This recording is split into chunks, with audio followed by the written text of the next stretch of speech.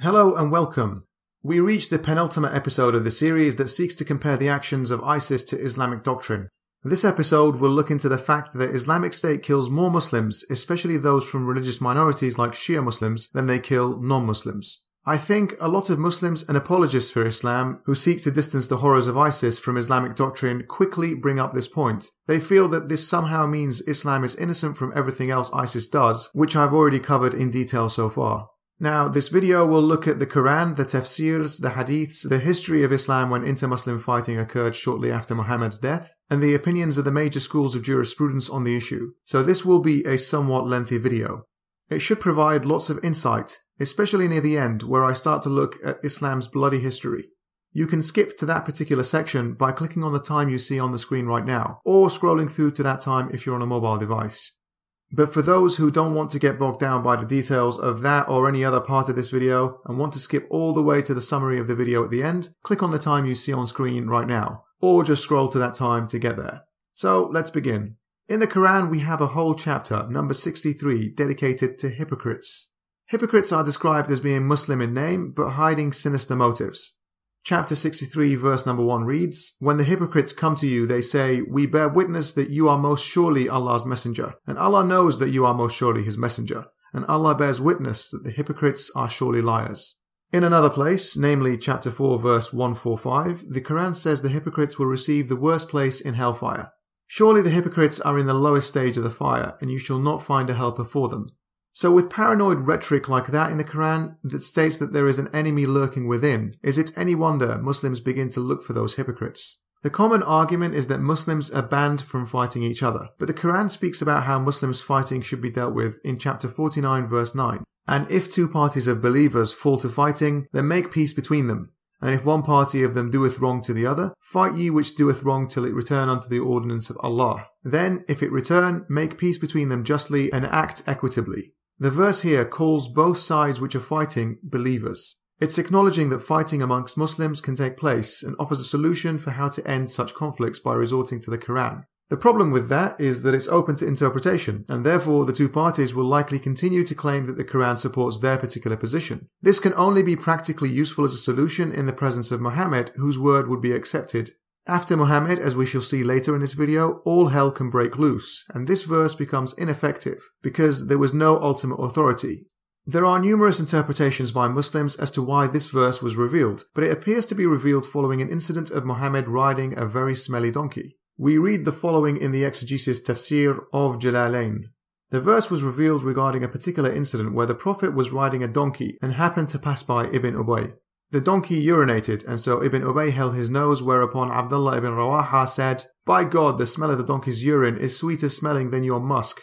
Fighting then ensued between the two clans with fists, sandals, and palm branches being thrown about. Now I likened Mohammed to dictators in the past episode because of his demand for Muslims to love him more than their own parents and children. Incidentally, he claimed that those who didn't love him more than anyone else in this world is not a believer. So basically, Mohammed did takfir there to nearly every sensible Muslim today, as it's impossible to honestly love a historical figure you've never met more than your own children. Anyway, this verse is just another example of this bizarre cult following. Even Mohammed's donkey appears to be immune from criticism. How dare that man say that the donkey's urine smelt bad? So that was an example of two groups of Muslims fighting, and we will see a lot more of that later. But for now, let's return to the main type of killing that occurs. When Muslims label others non-Muslim and kill them as infidels. ISIS do this for two reasons. Either they feel that their victims never were Muslim in the first place, or left the fold of Islam because of their actions. For example, ISIS fights Shia Muslims all the time and labels them as Rafidah, which means rejectionists, meaning that they rejected the legitimacy of Abu Bakr as the first caliph to succeed Muhammad. That alone to ISIS and their scholars is enough to make Shia Muslims non-Muslims in their eyes. Some basic background knowledge here. The main split between Shias and Sunnis is based on who they feel should have become the first successor to Muhammad. Sunnis believe it's Abu Bakr, and Shias believe it should have been Ali. Shias feel Ali was robbed from what was his right by Abu Bakr and Omar, who schemed against Ali because of their hunger for power. So Shias have a resentment towards many of Muhammad's companions as a result of this, and Sunnis take huge offense at this. It kind of begs the question why Allah didn't allow room for just one more verse in the Quran to settle this issue outright, because this issue has resulted in so much division in his religion and the deaths of countless Muslims as a result. Surely there's room for 2 more verses in that book that would have made Islam less violent. One that tells Muslims categorically that no unarmed person can ever be killed, whoever he is. And another one on who should replace Mohammed after he dies. But instead, we get verses that are repeated for no reason throughout the Quran, and we have verses dedicated to handling fights that start after donkey piss insults. Anyway, back to the topic. One of the biggest classical scholars for Sunni Islam is a very sectarian man called Ahmad ibn Abd al-Halim. He is commonly known today as Ibn Taymiyyah. But it's not just ISIS who respect his work and views. The majority of Sunni Muslims today respect him and label him as the Sheikh of Islam. In his book, As-Sarim al-Maslul ala Shatim al-Rasul, on pages 582 to 583, Ibn Taymiyyah comes up with this hadith to justify the killing of Shia Muslims. Ali said he heard the Messenger of Allah say, "Do you want me to show you a way on how you can be among the people of paradise? There will be a people who appear after us, nicknamed Rafidah. If you discover them, then kill them because they are polytheists." Now, as always with all my videos, everything I say in a video will be sourced back to Islamic websites, and you can find all the links in the description box below. Now, some Sunnis may try to deny Ibn Taymiyyah's stature in the Muslim world today, so let's look at another huge classical scholar of early Islam, Imam Malik ibn Anas, the founder of one of the 4 main schools of jurisprudence, the Maliki school of thought, which dominates North Africa. So what did Imam Malik say about Shia Muslims, which he also labelled as Rafidis, or Rawafid? Well, we can read about what he says in the exegesis of Ibn Kathir for the Quranic verse found in chapter 48 verse 29. Now the verse is on screen and you can pause it and read it if you wish, but it basically says Mohammed and his companions are severe against infidels, but kind to their own. It then uses an allegory to describe them in a positive light and says this is to enrage the infidels. So Ibn Kathir quotes Imam Malik as saying that he may enrage the disbelievers with them.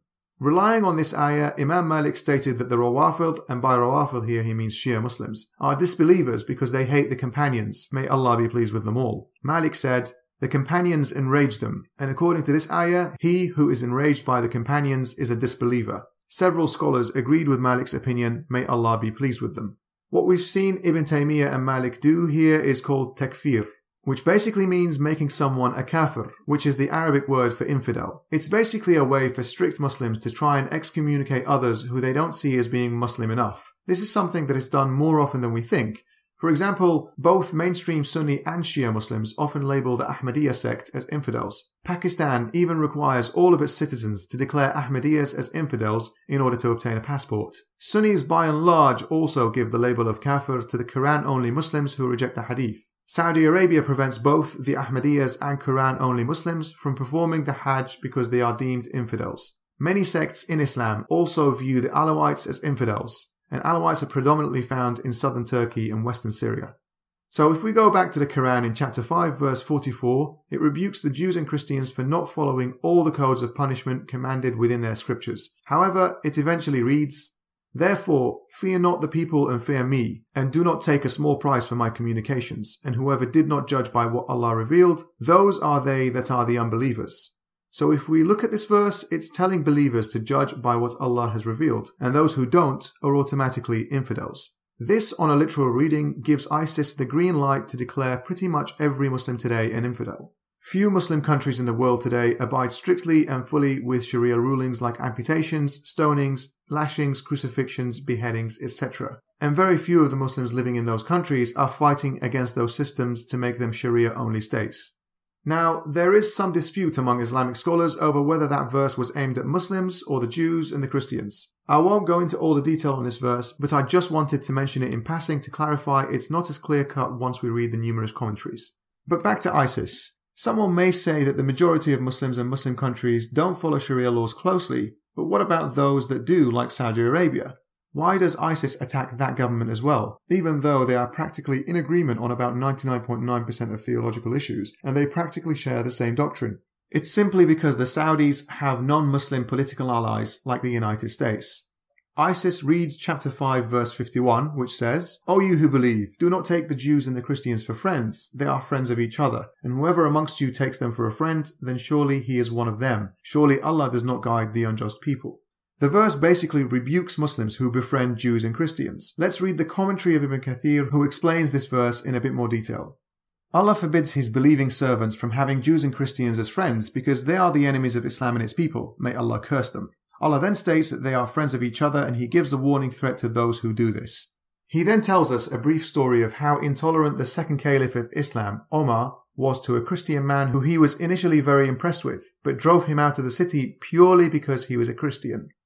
Omar ordered Abu Musa al-Ash'ari to send him on one sheet of balance the count of what he took in and what he spent. Abu Musa then had a Christian scribe and he was able to comply with Omar's demand.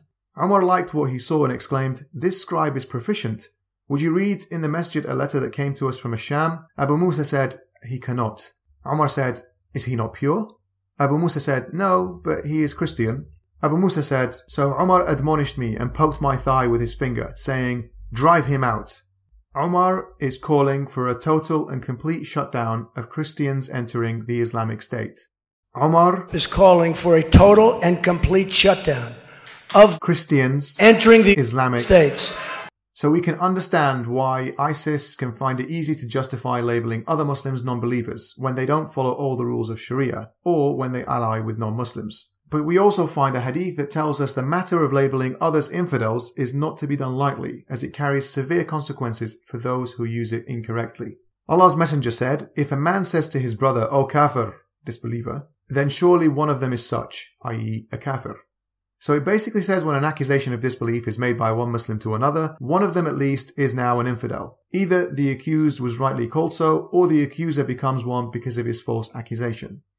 Let's take a look at the positions of the Sunni schools of thought on Takfir, when it's permissible to say a Muslim has left the faith. Remember, these four groups are Hanafi, Hanbali, Shafi'i and Maliki, and their rough geographic locations today are on the map you see.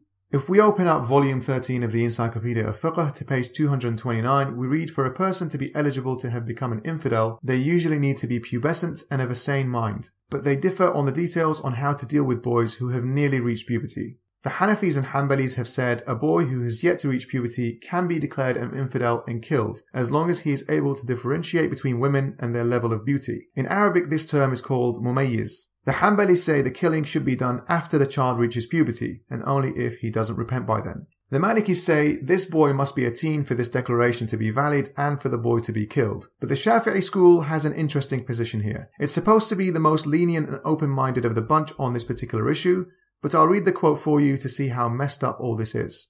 The Shafi'i said a young boy who can distinguish the beauty of women should not be declared an infidel and killed. Instead, they agree that he is forced to remain a Muslim through beatings, threats, and imprisonment.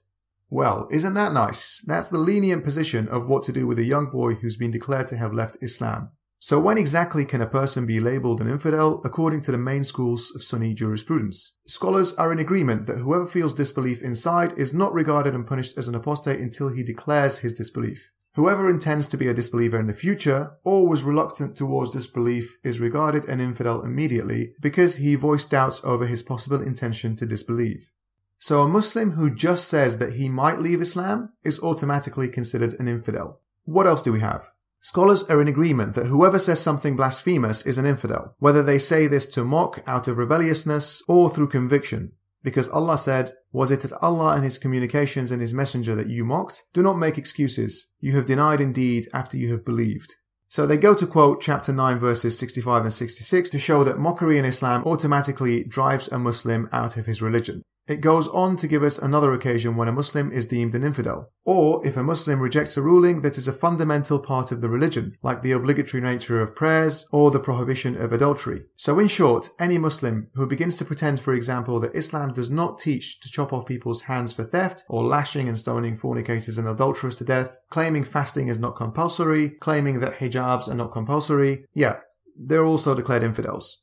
Who else? People who swear at Allah are also deemed infidels and killed. 3 of the 4 schools of thought will allow them to repent and they will be spared, but the Hanbali school kills anyone who swore at God whether or not he repented afterwards. We also have the following.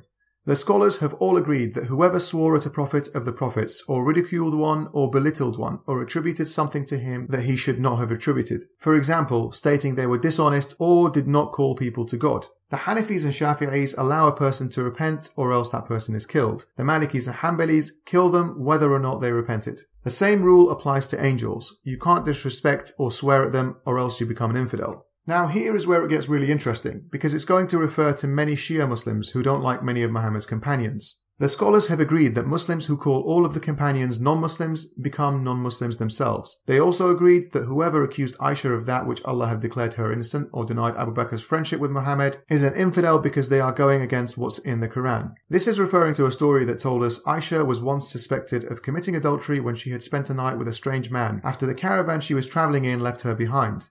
After Mohammed was pondering whether to punish her or not and she became the talk of the town, a verse was revealed to declare that she was innocent.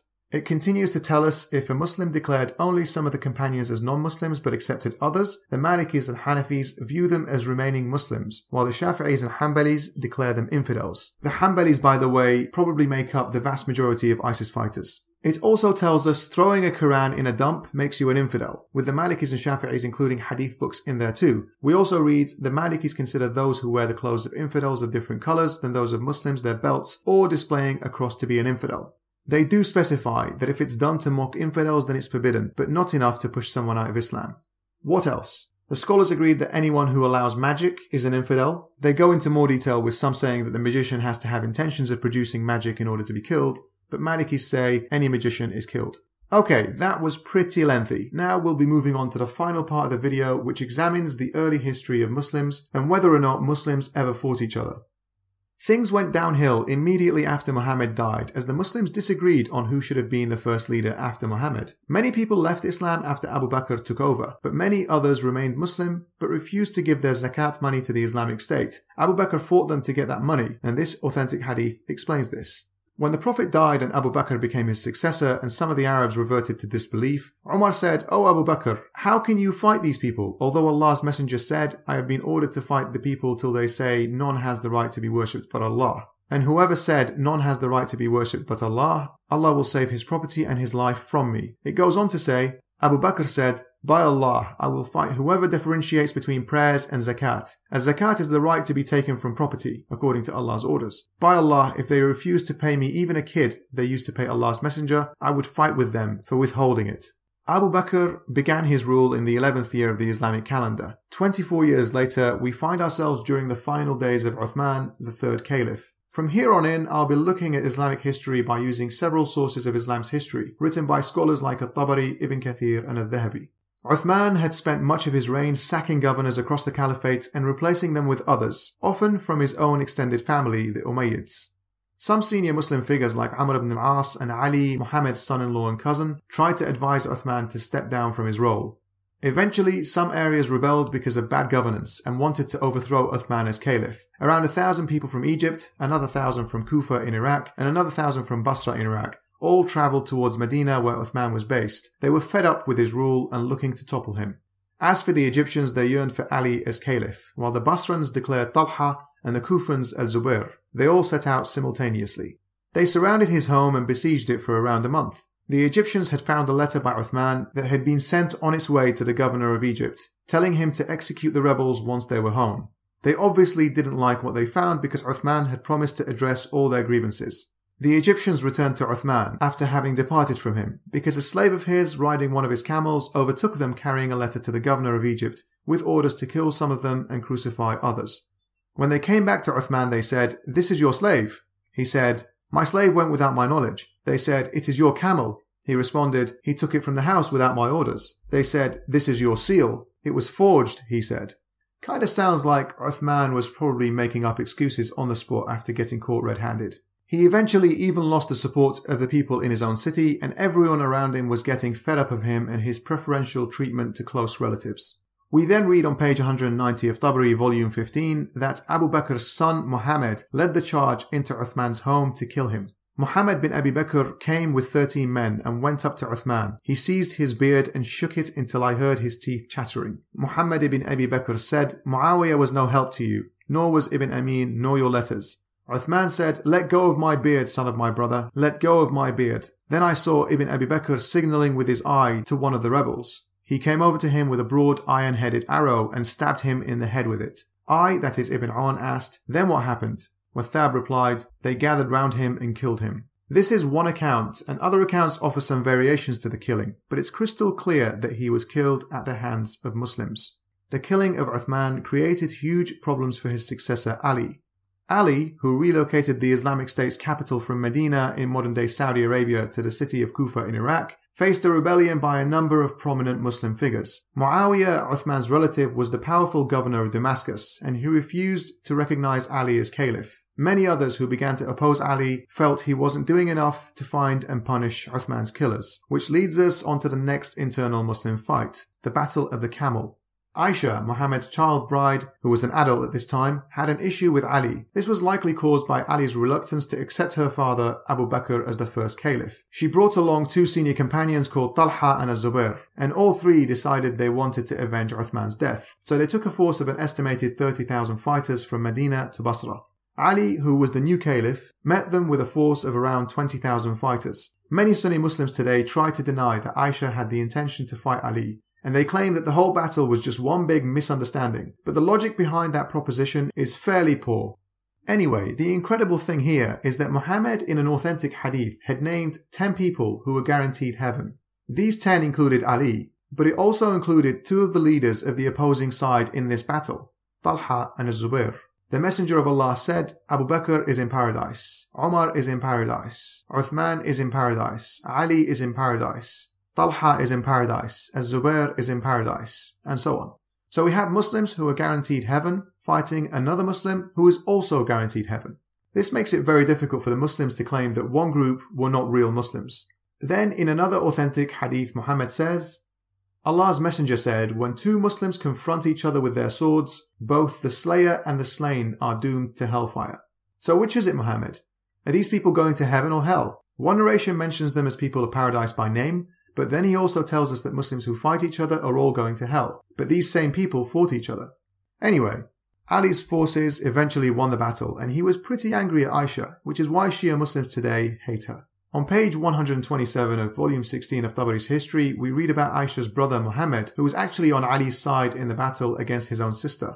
But seeing her as the battle drew down, he took her to a secure place. Mohammed bin Abi Bakr carried Aisha away and erected a large tent over her. Ali came and stood in front of her and said, You roused the people, and they became excited. You stirred up discord among them, such that some killed others. And he went on at length. Aisha replied, Ibn Abi Talib, you have gained your victory. Give me an honourable pardon. Now, if it was all a big misunderstanding, as many Sunnis claim, then why would there be a need for such a conversation between Ali and Aisha? Why would he accuse her of stirring up discord? Why would she even ask for a pardon?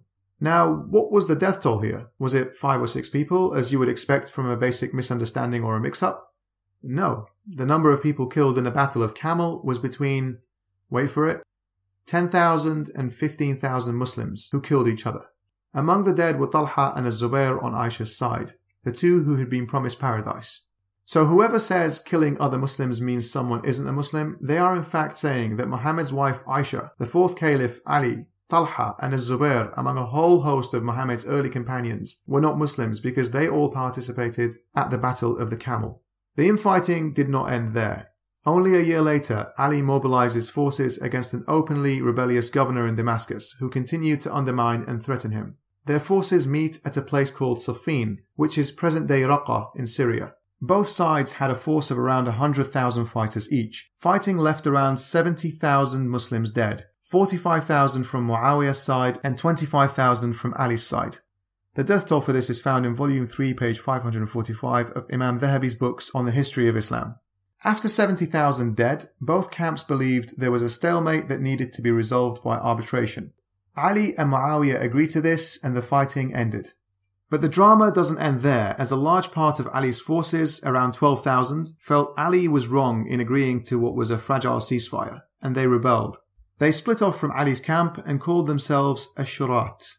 All their opponents called them Khawarij, or in English, Kharijites. The name their opponents gave them has stuck with them, given that very few of the Shurat are around today. They're generally confined to the country of Oman, under the Ibadi sect which was born out of this movement. Back when they rebelled against Ali, they felt they were the best Muslims, and condemned Ali for allowing people to solve the crisis between him and Muawiyah through arbitration, instead of going back to the Quran. Their main slogan was, "Governance is for Allah alone."